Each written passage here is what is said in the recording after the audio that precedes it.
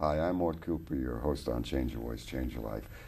The program is subtitled Voice Myths. Voice Myths. People think they have a certain type of problem in the medical community. My colleagues in medicine and academia are also of the view they are well versed in what they're telling patients, and I find all too often it's misinformation, misstatement, and misleading. I'm sorry to tell you that. I wrote books about that, and the latest book I have is called Curing Hopeless Voice Problems, called the Strangled Voice Spasmodic Dysphonia, medically termed.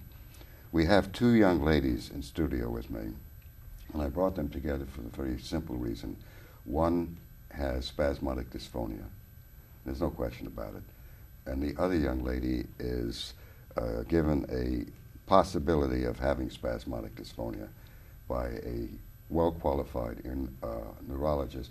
I differ with the diagnosis, and I'm saying publicly and I'm saying privately to her that she doesn't have spasmodic dysphonia. But if she does, they would Botox her for life when she doesn't have spasmodic dysphonia. The other young lady is an attorney, and she does have spasmodic dysphonia, and she has had Botox.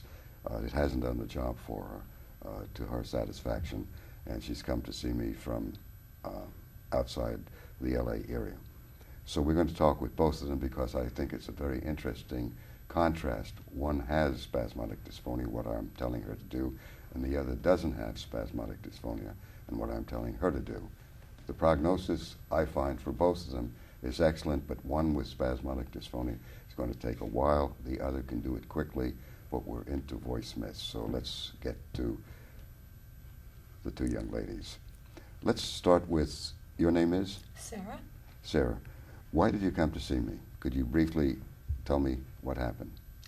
I came to see you because I wanted to discuss with you the possibility that I might have spasmodic dysphonia.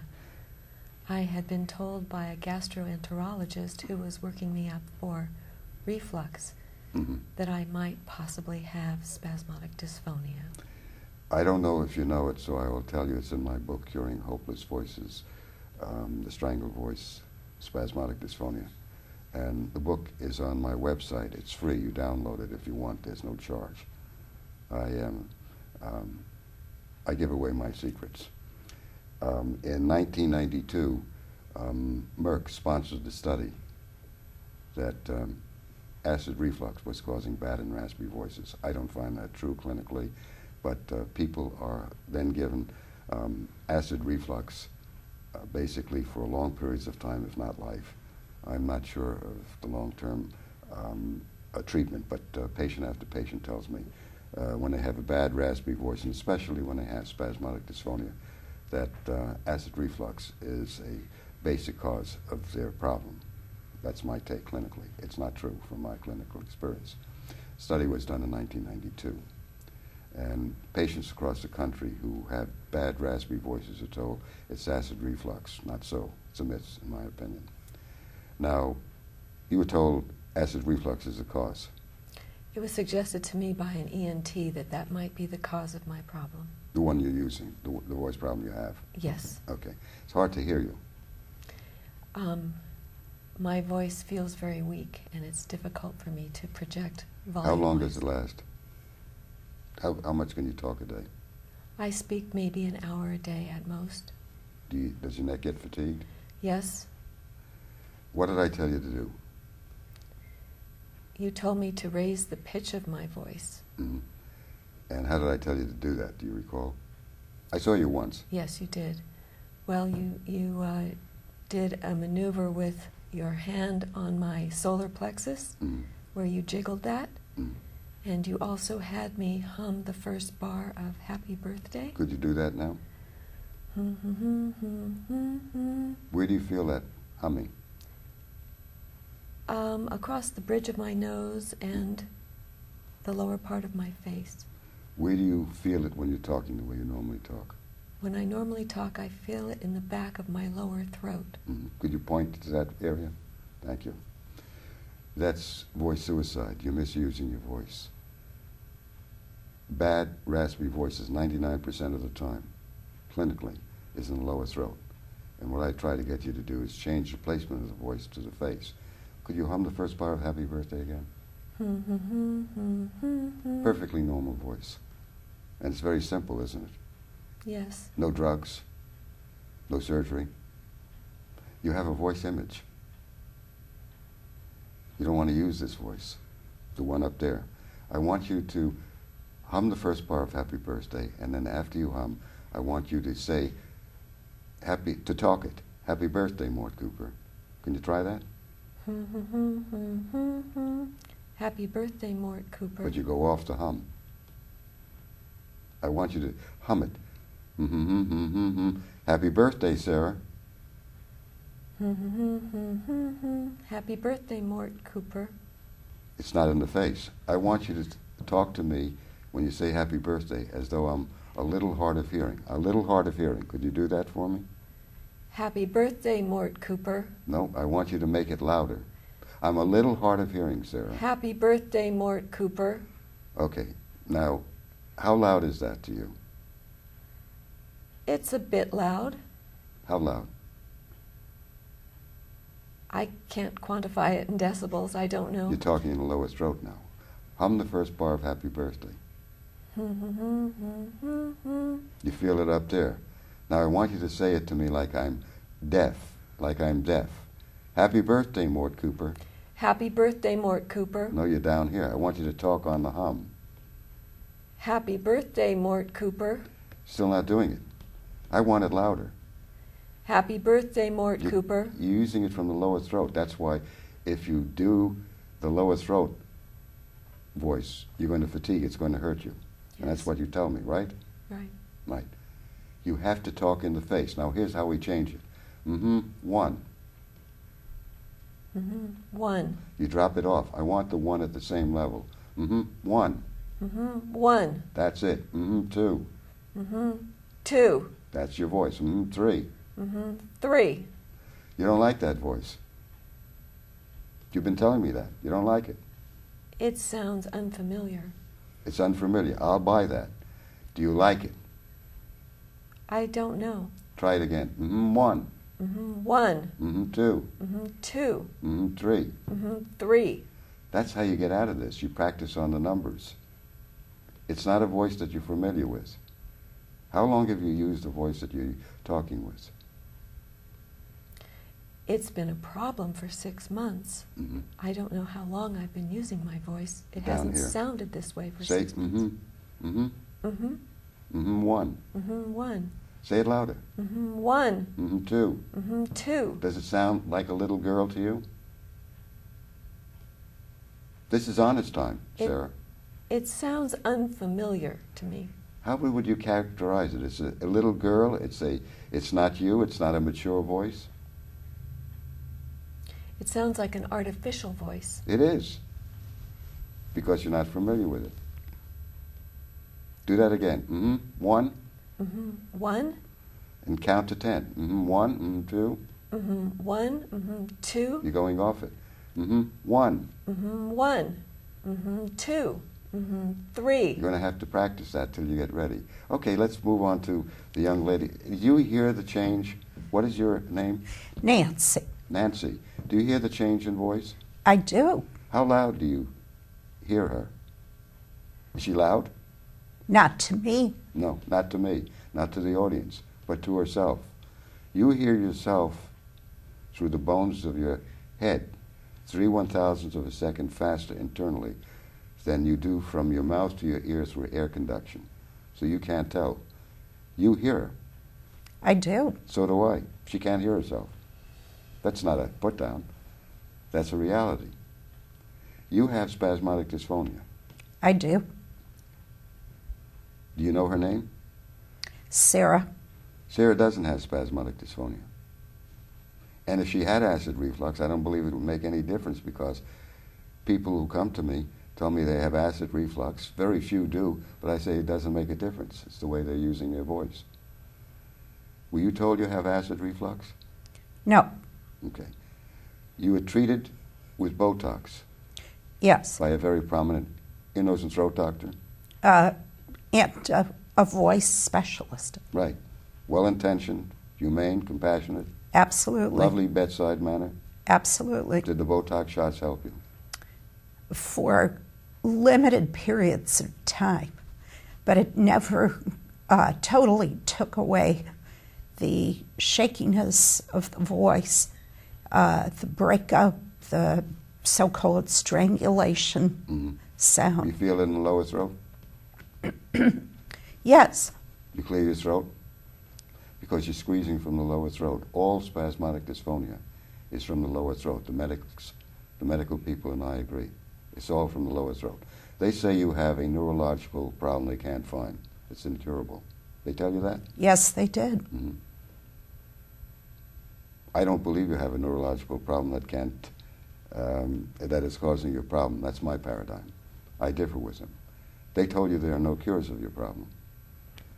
That's correct, at least at the present time. Mm-hmm. You heard a DVD of 2 hours in my office. These patients are cured, diagnosed by the creme de la creme ear, nose, and throat doctors in the country with SD. Yes, Is that I correct? did. Yes. How can I cure a neurological problem? You're a lawyer. When all medicine, all academia say there is no cure, how can I do that? That's why I've come to see you, Mm-hmm. because I read about the success rate that you've had with people diagnosed with spasmodic dysphonia. And what also appealed to me was the non-invasive aspect of your procedures. I do it all naturally. How can I cure a neurological problem, a dystonia, that's what they say you have, a disease, a genetic problem, a basal ganglia impairment in the brain, a chemical imbalance in the brain? How can I cure that condition, a medical condition, by just telling you what to do? What did I tell you to do with your voice? Well, there are two aspects. You indicated to me that my breathing, for lack of a better term, is backwards. In other words, that there are certain techniques where when you take a breath, your stomach should move out, and then as you speak on the breath, you should be pulling in, and I do just the reverse. Mm-hmm. So essentially, I'm trying to speak without appropriate breath support. SD patients specialize in talking without air. Did you know that? No, I did not. That's why they can't talk. You have to learn to use midsection breath control. And the young lady with you, your name is? Sarah? Doesn't have to do that. All she has to do is put her voice up in the face and talk a little louder, but she doesn't like that, because that is a voice that's unfamiliar to her, and she doesn't want to put her voice out there. What will people say? Am I right about that, Sarah? What will people say if you use the voice I'm telling you to use? I'm not conscious that that's my thought, but perhaps it is. I don't know. Talking this way, right. The voice image shatters patience. They will not change, although mechanically what I'm telling you is right on the button. I wrote about that in 1971, peer review. I've been peer reviewed about curing bowed vocal cords, unilateral cord paralysis, peer reviewed, medical journals, academic journals, and so forth. But I'm a voice in the wilderness, and I'm ignored, which is okay with me. Dr. Cooper, you also indicated to me that as someone with spasmodic dysphonia, I not only need to relearn, in a sense, appropriate breath support, but that I too need to raise the pitch of my voice so that I too need to speak through the facial area, the nose, the mouth. The face. The face. How did you told me in the office that you tried to lower your, you correct me if I'm wrong, you tried to lower your voice. You're a woman in the legal field, so you wanted more authority. You did that gradually, from what I understand. I told you that's the kiss of death. That's how you wind up with bad, raspy voices, or what you have, spasmodic dysphonia. I'm saying, in essence, that you get spasmodic dysphonia because you are unintentionally aware, yourself, have induced this condition by squeezing your voice from the lower throat and reversing the breathing.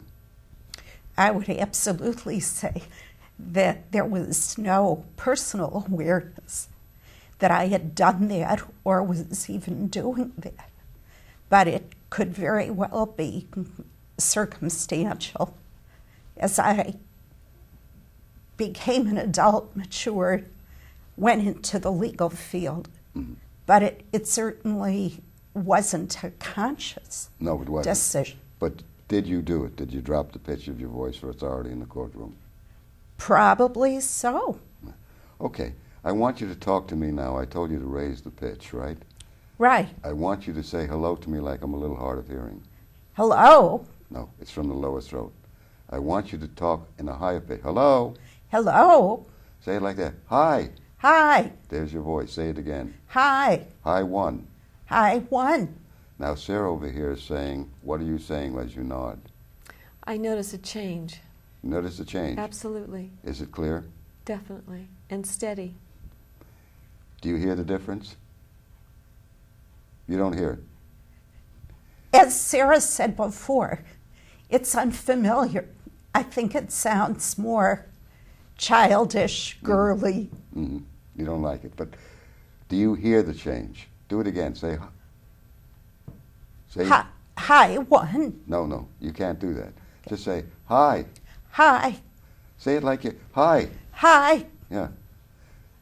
I'm telling you to raise the pitch. You have lowered the pitch. And when you say hi, what happens to your stomach? You have one hand on your stomach. What happens? Does the stomach go out? Yes. It should go in. You're trying to drive the car with the brake on in reverse. No gas in the tank and no air in the tires. That's what SD patients do. I want you to say hi again. Hi. Right. I put you at a voice mirror. I show you that when you do what you're doing, your voice is a higher pitch, A, B, C, around middle C. You're much slower when you talk, and you're squeezing like this. Can you feel the squeeze in your lower throat? Yes. Can you hum the first bar of Happy Birthday? It's in the lower throat. Sarah, can you hear it? Squeeze. Say really like you're shocked at what I just told you. Really? It's lower throat. Say, mm-hmm. Mm-hmm. What happens to your voice? Sarah, where does it go? It goes up into her head. That's right. That's the face voice. Say it again. Mm-hmm. Mm-hmm. So I use mm-hmm to get you to put your voice in your face the same as Sarah. And then mm-hmm, one. Try it, Sarah. Mm-hmm, one, mm-hmm, two. Mm-hmm, one. Mm-hmm, two. Mm-hmm, three. You hear it? I do. Then, after a while, when you get the face voice, I can lower the pitch and give you the voice that you feel internally that represents you, but that will hold up. Do you understand? I do. This is just the beginning. Try mm-hmm, one. Mm-hmm, one. Mm-hmm, one. Mm-hmm, one. Go to two, three. Mm-hmm, two. Mm-hmm, three. Now, how do you normally talk? Count to 5. 1, 2, 3, 4, 5. You're killing your voice. I call it voice suicide. The books I have are free in the library. If you don't spend a cent, anybody wants the book, go to the library, you get the take on how I'm doing what I do. People ask me, how do I make a living? If I'm giving away my books in the library, right? The latest book, Curing Hopeless Voice Problems, called Strangled Voice Spasmodic Dysphonia, is on my website, free. You download it. They asked, how do I make a living? How do I make a living? Counsel. By treating people with spasmodic dysphonia and helping them to overcome it. They have myths. They're living by myths. All of you are living by myths. Sarah can overcome her voice problem much faster because she doesn't have spasmodic dysphonia. She's had a number of procedures. Could you briefly tell us about the procedures, if you care to? Yes, I've had 4 brainstem surgeries involving the cranial nerves. Teflon was wrapped around the cranial nerves because I was suffering from vertigo, facial spasm, blepharospasm, and glossopharyngeal neuralgia. I don't see what do you call it? Blepharospasm. I don't see them. You don't have them that I see. I don't have That's them eye any spasms. longer. No. I don't have them any longer. You don't have them, but I don't see them now. And some good-hearted, well-intentioned medic told you what's the solution to some of your condition? Microvascular compression, decompression surgery. Yeah, but what is he saying? That you should have your teeth removed or something? Oh, one of the approaches was to rearrange my bite, and I had all of my teeth reconfigured early on in my illness. I had a young lady who came to me, sent by a dentist, and he had removed all her teeth. She had pain in the jaw, all of them. Young lady, beautiful, and she was talking all the way down here. I changed the pitch of her voice to the face, and the pain went away. And she said, "Oh my God, oh my God." She shouldn't have had what she said is the extractions of her teeth. Now, we live by myths in all too many areas of our lives. I only can tell you what I find in regard to those voice myths that you're living by. Sarah, you think that you're shouting when it's unfamiliar to you. You can use other terms. Give me the one, two. One. You're dropping on the one. One. Two. Three.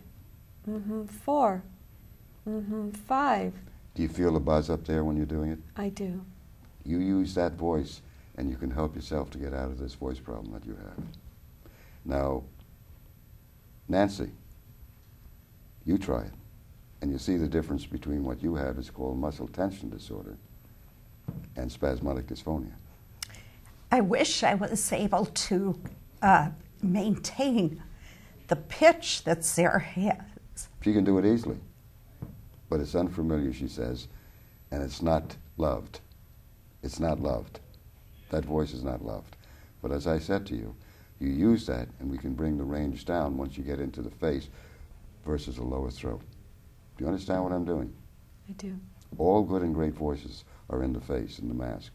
The term mask comes from ancient Greek times when actors on stage, 2,500 years ago, actually talked in the mask to imitate women because women weren't allowed on stage. Might that be a technique that we should use? Yes. Can you say mm-hmm? No, you go down here. So I'm going to try something else because you can't do that. The mm-hmm is great. So I want you to go above the pitch. You're a pianist, aren't you? Yes. I love that yes. Say yes again. Yes. Sarah, do you hear the change? Yes, I do. Is that voice clear when she says it? It is. You lowered the pitch of your voice for one of varied reasons, and you went into the lower throat. That's how you get strangled voice, spasmodic dysphonia. My medical colleagues are well-intentioned. My academician colleagues are well-intentioned. They're all well-intentioned. You're creating your own problem with spasmodic dysphonia, and Sarah is too, and she has what I call myasthenia laryngeus. It's updated now called muscle tension disorder. It's the same thing, that you're misusing your voice. So, Dr. Cooper, what I hear you saying is that people with spasmodic dysphonia have a much greater challenge Absolutely. Her condition, Sarah's condition, is simple for me. We have a voice image problem, and she's going to hold back. I told her, both of you, before we came to the studio, about Suzette, who was a school teacher who talked in the lowest throat for authority, and it took her 2 years to change, and she told her ear, nose, and throat doctor that I was misleading her because when she talked higher, she didn't like it, it's hoarse. And he told her voice was perfect, she sounded great, just do what I said. Took her 2 years to do what I told her initially. The voice myths, the voice images. You don't hear yourself as you actually are. What you hire is a clinical ear. You need a gifted clinical ear to tell you higher or lower, and then work on your voice image, because you're led by voice myths. I published on the voice image in 1971 peer review. It doesn't make a difference because the patients don't understand peer review, and if they did, they can't hear themselves, so they're not going to let you do for them what is needed. So if I hear you correctly, are you suggesting that a good exercise might be to literally take a mask and speak into the mask the way the Greeks did at one time? Might that be a good technique? You could try it. I have another technique for you.